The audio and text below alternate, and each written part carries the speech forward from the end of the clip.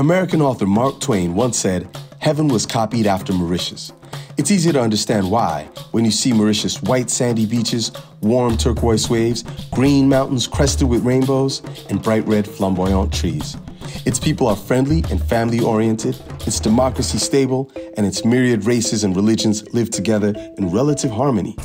This jewel of the Indian Ocean, seated east of Madagascar and west of India, became an attractive sugar colony for the Dutch, French, and English.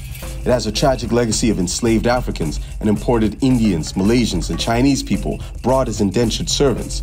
It's widely known as the only home of the now extinct dodo bird. Mauritius is an important business hub and financial center for both Africa and India, with French, English, and Creole making up the main languages, alongside Hindi and a number of other Asian languages.